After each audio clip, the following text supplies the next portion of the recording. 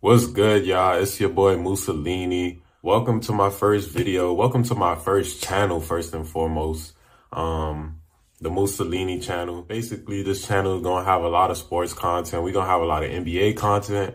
We're gonna have a lot of NFL content. I don't really do too much college sports because, I don't really mess with college sports, but we're gonna have a lot of top 10s. We're gonna have a lot of what ifs.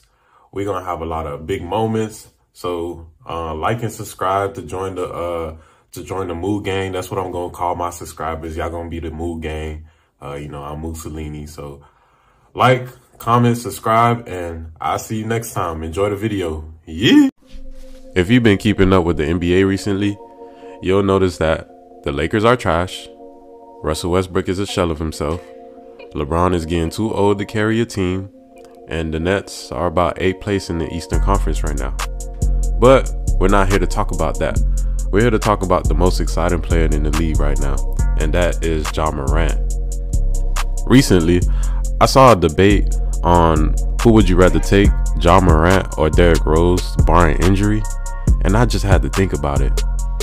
And then I just had to take a look into it some more, because I'm like, I didn't really want to let the nostalgia take place and say Derrick Rose. And then watching Ja Morant right now is literally ridiculous. Have you seen what this man been doing on the court? This man is making 360 layups. His head is touching near the damn backboard. So I had to go and take a look at the stats a little bit and see who I would rather take.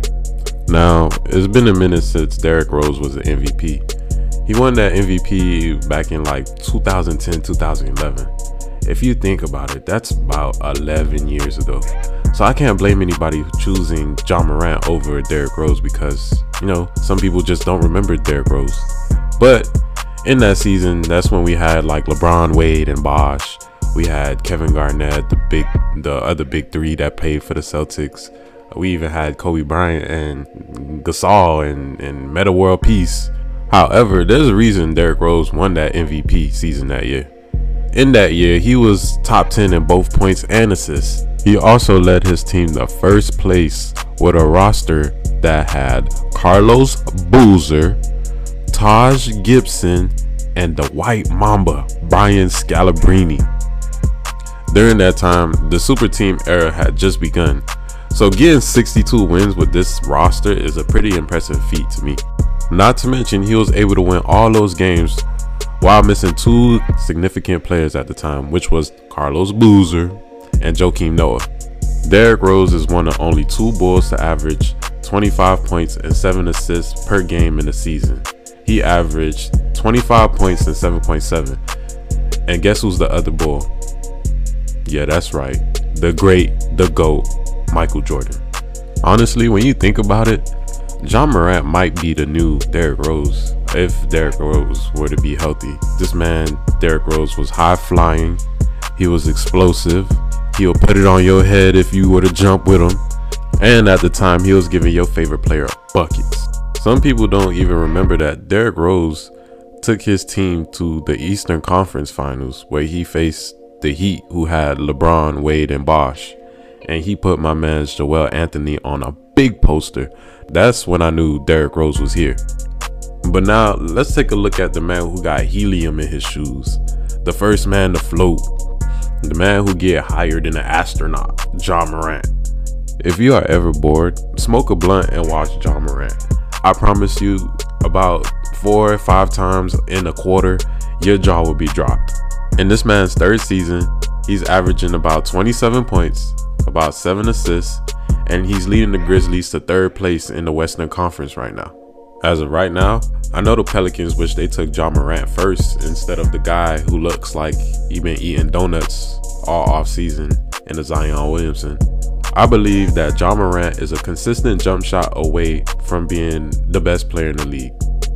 Yes, you heard it here. Ja Morant is a consistent jump shot away from being the best player in the league. Not only will Ja Morant get you buckets and win games, he's gonna be flashy doing it. And you're gonna probably get about like 2 highlight plays out of a game. Last season in Ja Morant's first playoffs, the man averaged 30. Let me say that again. 30. Therefore, if he could average 30 in his first playoffs, I can't wait to see what he'll do this season. However, until Ja Morant leads his team to Western Conference Finals or NBA Finals, I just can't put him over Derrick Rose just yet. I mean, both players are nasty, and I think it's just unfair to compare the two, especially when we know about Derrick Rose's past injuries. Can Ja Morant have a higher ceiling than Derrick Rose? Yes. Would I take Ja Morant over Derrick Rose right now? No. I honestly believe if you were to take MVP Derrick Rose and put him inside of the league now, he'd honestly be doing the same thing that Ja Morant is doing. So until Ja Morant could go far in the playoffs, in which I think he can, the nostalgia in me just won't take him over Derrick Rose. Let me know down in the comments who would you rather have barring injury. And we got more videos like this coming up, so like and subscribe to join the Mood Gang, and I'll see you next time. Ooh.